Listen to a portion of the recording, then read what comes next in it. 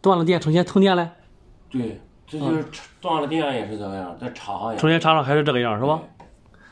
看家里的电箱都合着。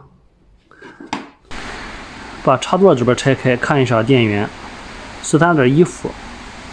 把插座拆下来，直接测量电源线，233伏。这下面小门棍就有是吧？一般都有，你要公牛的吧？16安公牛的。啊，这样我光收那个上门费就可以了，然后帮你换上行了。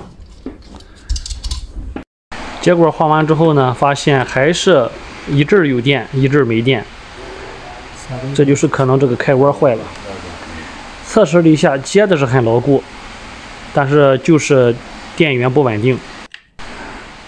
最后把下边的线从这个开关压到了旁边的开关，旁边这个开关用电也很少，带个小挂机也是没有问题。有的时候维修就是这样，可能你测量的时候没有问题，但是一用又出现了别的问题。